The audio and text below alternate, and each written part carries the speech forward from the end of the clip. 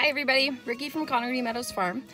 I have to go into town, so I thought I would bring you along for the ride and I would show you how to make a very basic, what I would call a grocery store soap. So essentially what we're gonna do is we're gonna go to the grocery store, we're gonna pick out the oils that we can use in the soap, and then we will come home and we will make that batch of soap. Well, my plan today is when we go to the grocery store, we're gonna look for Lard is a great one we can use. You can even use Crisco, so maybe we'll grab some Crisco too. Olive oil and coconut oil.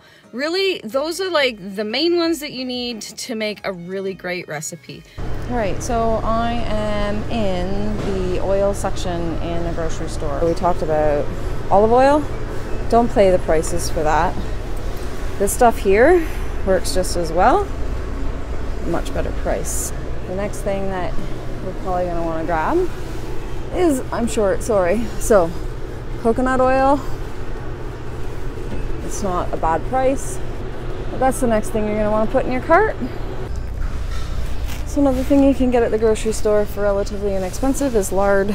Again, you don't need to pay for the name brand. This brand works just as good. Sometimes I'll grab Crisco as well. Either one of these are gonna make a really hard soap. You can even find goat's milk in the grocery store. Any goat's milk will work. So we're back from the grocery store. The first thing we're gonna need to do is find yourself your ice cube trays. Then you're going to take your milk and you're gonna pour your milk in your ice cube trays and you're gonna put this in the freezer. You're not going to be able to make soap today with the milk because milk has sugars in it and the lye will burn the sugars if it's too hot. In order to avoid having the sugars get burnt that are in the milk, we freeze it. This is an easy way. You can easily pop these out and get your proper measurements. Get your milk in the freezer. Tomorrow we make soap. You'll notice as we're making this soap that I am not giving you the ingredient percentages or amounts on screen. I have included the recipe down below. There's 3 different recipes. One that is made with olive oil, coconut oil, and lard. One that is made with olive oil, coconut oil, and Crisco. And one that is made with olive oil, coconut oil, Crisco, and lard. That is the recipe that I use while I'm showing you the steps. I do strongly suggest when you're first starting out to make very small batches, maybe 1, 2, or 3 bars worth. So the first thing I like to do when I'm making goat's milk soap is to get my milk into the container and weigh it out so it has some time to thaw a little bit, because when the milk is completely hard, it's really difficult to get it to melt down. So we talked about you guys freezing your milk into ice cube trays, which is easier for weighing. Because we have a farm and we have goats, I actually pre-weigh mine into baggies. So this is the exact amount that I need for my recipe. So I'm gonna add that into my where I'm gonna mix my lye.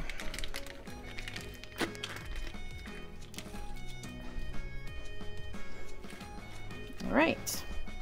This then, I'm just gonna set aside into my sink and it's gonna stay there while I weigh out all the rest of my oils. So the next thing I'm gonna do, this is the bowl that I've chosen to weigh all of my oils into. After I weigh them, I'm gonna scrape them out and I'm gonna put them in this pot. And then I'm gonna put this pot on the stove.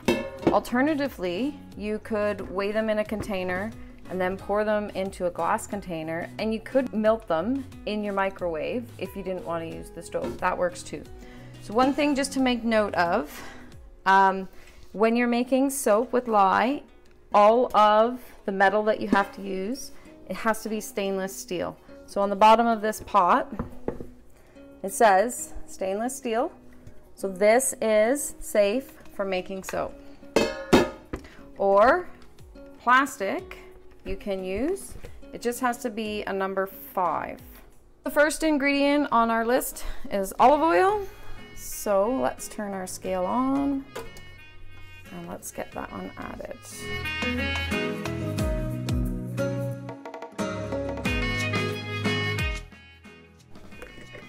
Okay, and you can see I am using Kirkland, so this is Costco olive oil. Like I said, any olive oil will do. This is just the one that I buy because I can buy it in bulk and save a little bit of extra money. All right, we've weighed out our olive oil. Let's add it to this pot.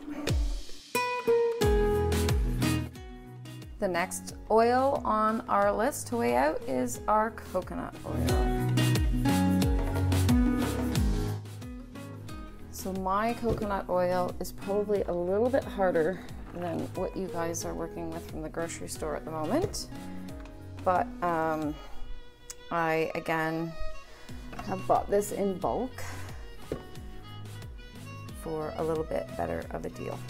All right, and again, we're gonna take and we're gonna transfer the coconut oil into the same pot. In the description box below, I've given you a couple different options for recipes. And so this is where you can change it. You can either just use lard here and make the soap. You could just use Crisco here and make the soap, or you can do a combination of lard and Crisco. All those recipes are in the description box below. I'm actually just gonna do a combination of the two just to add a little variety. So this is actually our home rendered lard, and I have a video on how to do that. I'll put it in the description box below. We use our own lard. You don't have to, store-bought lard is just fine. And Crisco. All right, so let's weigh this out. Let's start with the Crisco.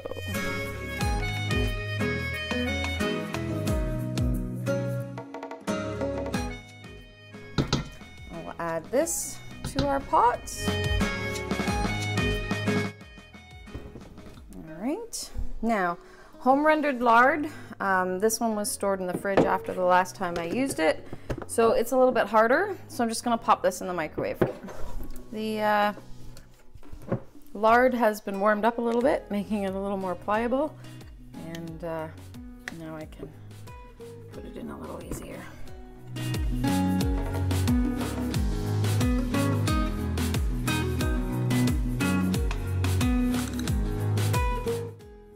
Lard is in. Put it in to my pot.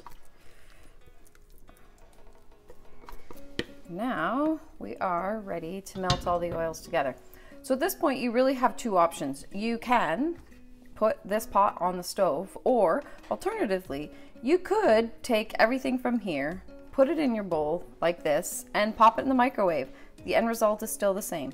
We're just trying to melt all the oils together. I'm just gonna turn my stove on, and we are going to go down to very low, just between low and simmer. We don't want to scorch this. It's just a slow process of melting this down. And I bring the other bowl that I was using to measure everything to put my spatula in so that I'm not messing up anything else, and I can have it to help me stir my oils. So now we just wait, periodically come back, stir these oils until they're completely melted. While my oils are melting, I take that time to get my soap box lined. Now, this is a homemade soap box. I made this out of scraps that we had around the farm. I will put a link in the description box below of the video that I made showing you how to do this. It has little things on the side, open and close it. Nothing fancy, but it works great. I'm using parchment paper today to line it. You could use milk jugs. You could use dollar store items.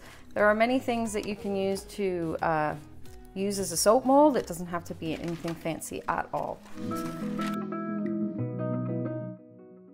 When I first started soaping, I think I used a cardboard box and grocery store bags.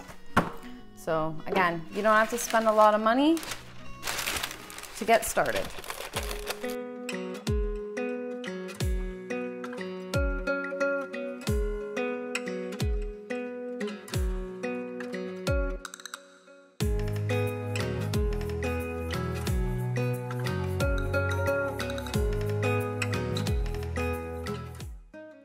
this point, the oils are almost all melted. There's just a few little pieces left.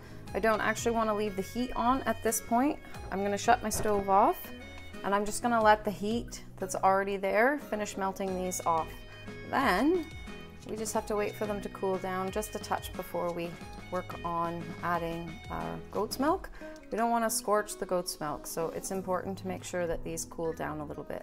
I think one of the things that people get scared of the most when they talk about making cold process or even hot process soap is that they're worried about the lye. Now, lye can burn. There's definitely no mistake in that. If you put on all your safety gear and you handle it properly, it shouldn't be any issues. So gloves are a must. I use these lovely little kitchen gloves, dollar store, and they're reusable, so they're not a single use. Some sort of safety glasses. When I first started out, I did a lot with this. Nowadays, with everything going on, it's actually easier to find a face shield, and this is my preference now. One other piece of equipment that you probably want to get is a gun, heat gun. It's great because I can easily check the temperatures of my oils, and right now that's still pretty hot. You want to be down in the 80 to 100 range for doing goat's milk. Okay, so now that I am appropriately suited up, let's go ahead and measure out the lye. Now, when you're first starting out, a really great place to find lye is Home Hardware. I can put a link for it below. It's really good lye. I used it for years before I was able to finally buy in a bigger bulk amount. I very carefully open this up.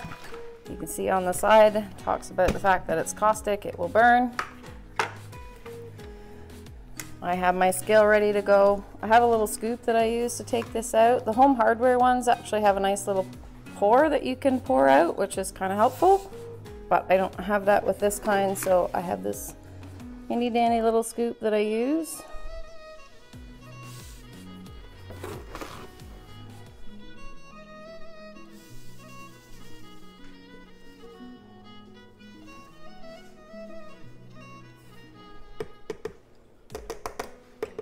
Now, sometimes the lye will stick to things, so you have to be very, very careful.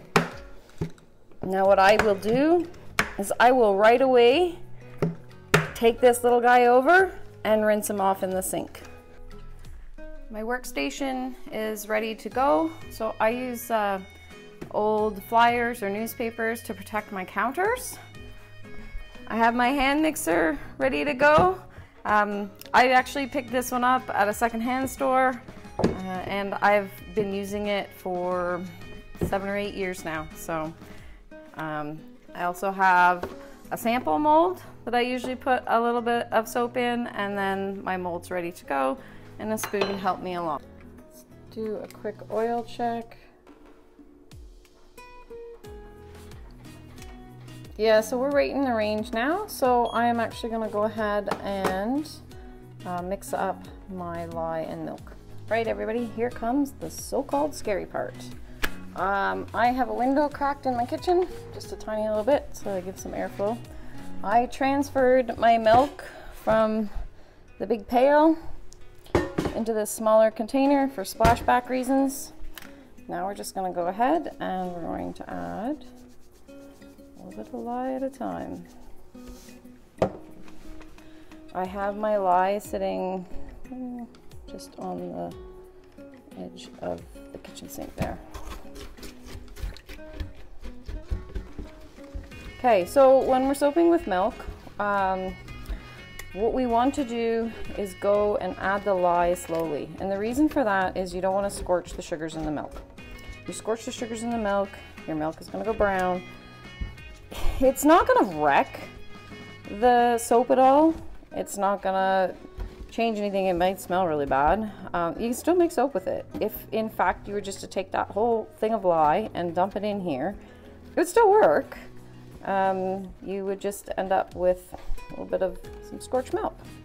So one thing you can do is you could actually set this into ice cubes. If you had an ice cube tray, snow, or you can just add them slowly. Sometimes if I find that my milk melted maybe a little too much before I got the lye going into it, I will fill the sink with cold water.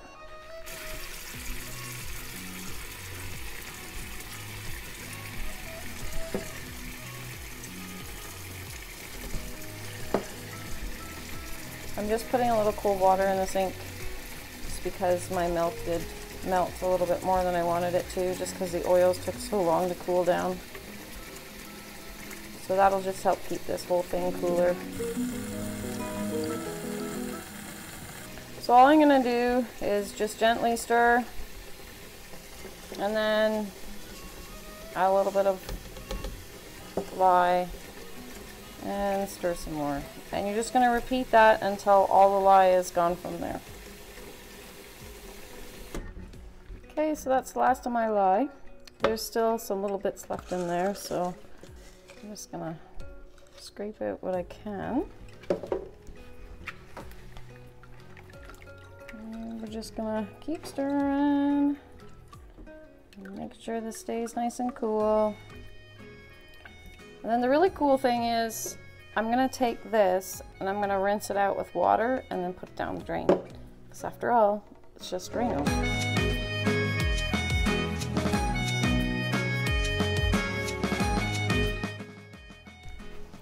Guys, we're on the home stretch now. All right, so my oils were melted in this pot. I could, if I wanted, pour my lye milk mixture into this pot, but this pot's rather shallow and I worry about using the stick blender in it and having it splash. So I'm actually gonna put this into this nice pail in the sink here.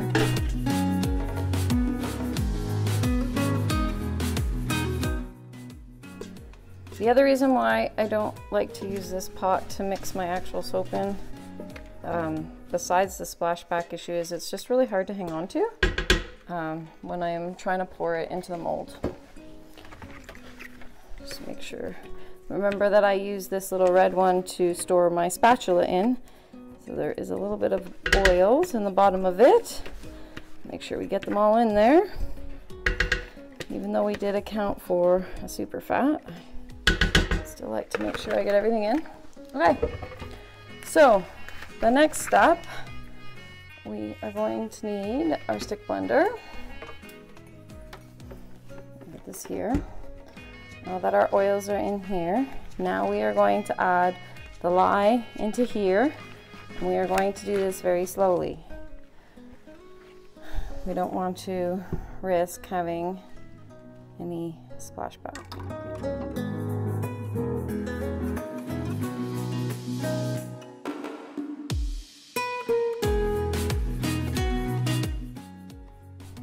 Now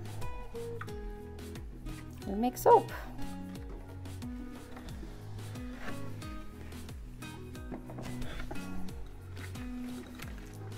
So I just like to stir it a little bit, and then we add the stick blender. Now the nice thing with lard and with Crisco is that they are both fairly slow moving oils, so they both take their time to come to trace.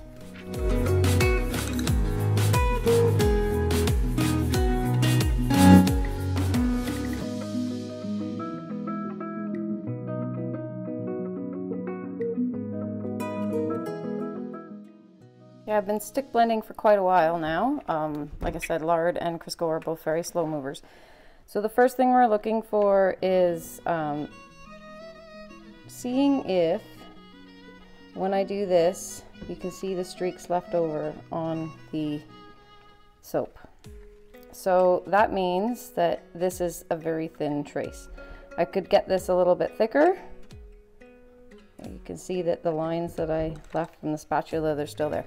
We could do this a little bit thicker. It'll make it easier to pour into the molds. If you were wanting to put designs and stuff like that when you're a little more advanced, now is when you would do it. But as a beginner soap, this is the first stage that you're looking for. When you can go like that, and you can see the designs left behind.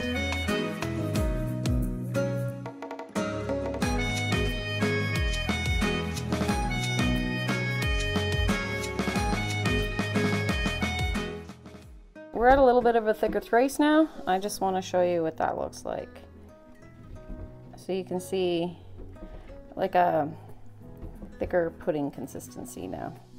And you can definitely see all the streaks that are being left behind. So I try to clean off as much soap as I can. And I use towels. I can throw them in the wash in 3 or 4 days after the soap has had time to completely become soap. And that way I am not wasting paper towels or anything like that.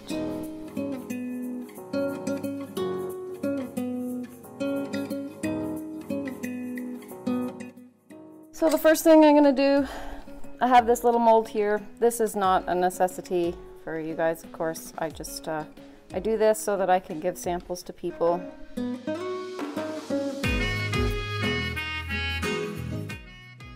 You can see that it's thick like pudding, and it's not completely brown. It does have a little touch of a brown color to it. That's not completely brown.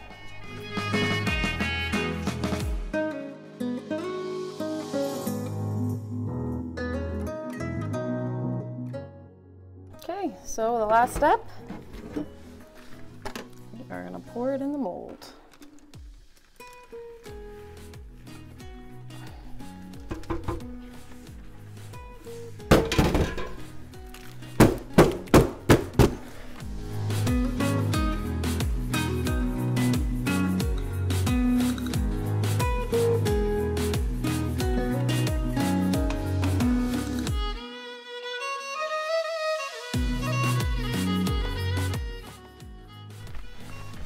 Okay, I'm gonna let this set for a few minutes, and then I'm just gonna pop a quick design on the top of it. And while that is setting, I'm going to go ahead and finish cleaning up the rest of this stuff.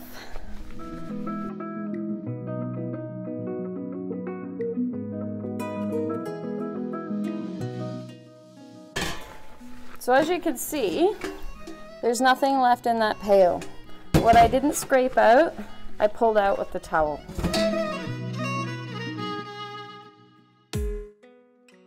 The next stage in my cleanup is full-on hot water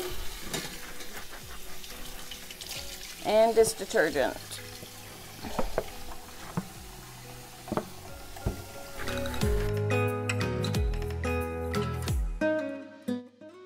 Now I know some people leave their dishes for 48 hours or so. Unfortunately, I don't have the space to do that, so I get washing them right away.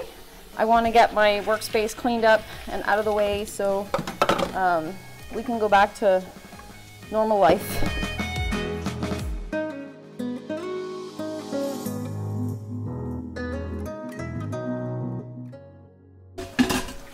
I'm going to go ahead and finish up the rest of these dishes, and then we'll come back, and by then the top will be ready to be decorated.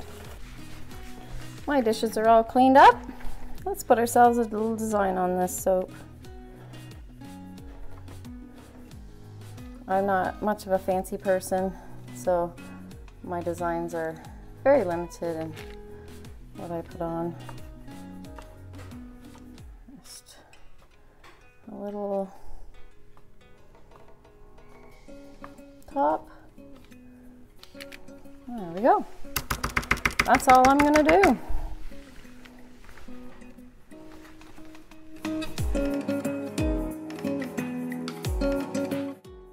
The last step I have is I'm gonna put my lid on, and I'm gonna go put this soap in the fridge. We're gonna put this baby away in the fridge, and we're gonna say goodnight for 48 hours. This is going to make its way into the laundry basket, but you don't want to wash your laundry right away with this. I usually wait for 3-4 days, and then by then it's just soap, and it goes in with a load of laundry and just helps clean the laundry. So our soap has been sitting in the fridge for about 72 hours, although I'll be completely honest with you, usually after 24 hours I take it out, but we've been really busy on the farm here. I think I might actually be on day 3 that it's been sitting in the fridge. But it's okay. This recipe is very forgiving. It's not super hard, so we should still be able to cut it. As a beginner soaper, you're probably not going to have money or the availability of getting yourself a nice soap cutter.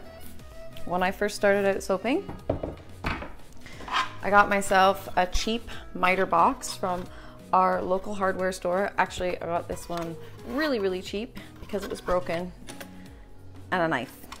And I'm able to cut soap in this. So I'm gonna go ahead and show you how to cut a couple bars of soap in this, and then we'll finish cutting the soap in my nice cutter. If you'll remember, we made this little container with the sample soaps in them. And what I like to do is I actually scrape off all the extra soaps and I put them in a container here.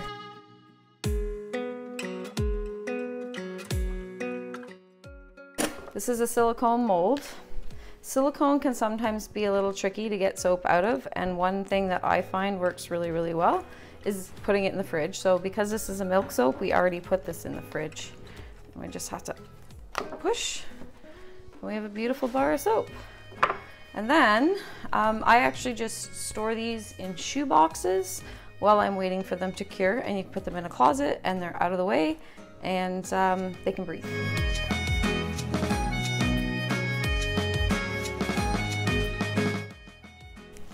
Okay, let's go ahead and take the soap out of the mold.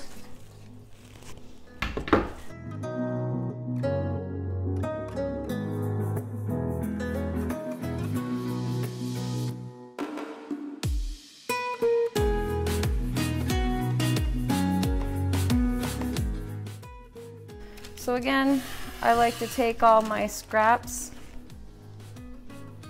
and keep them. This step is not necessary. You're more than welcome to throw the soap out. I just choose not to.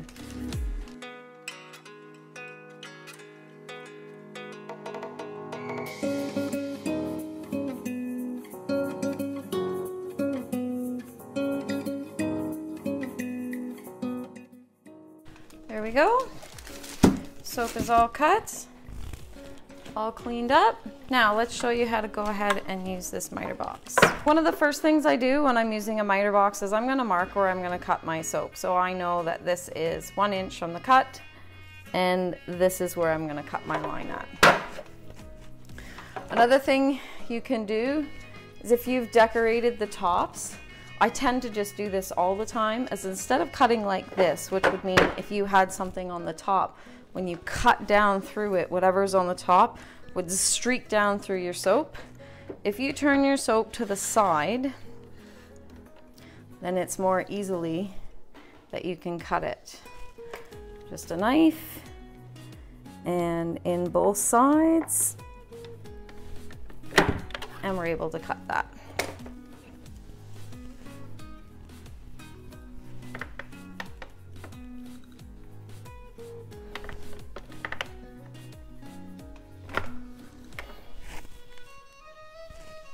There you go. For those of you who've never used a soap cutter like this before, every time after you're done using it, you need to loosen the string. And then when she sings, she's ready to be cut. So I actually have marked on here where I need to place my soaps. And as you can see, it does make the job a lot easier to cut soap when you have one of these. But again, when you're first starting out, this is not necessary.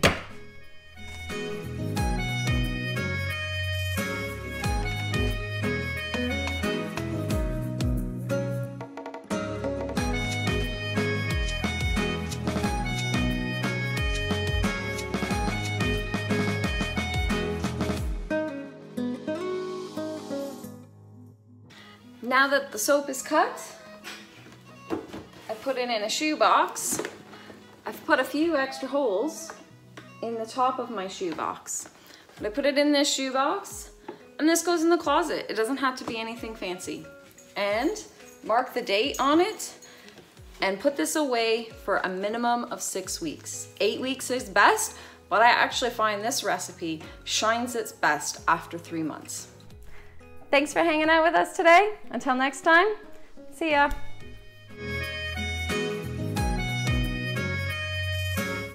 Grocery store, goats make soap.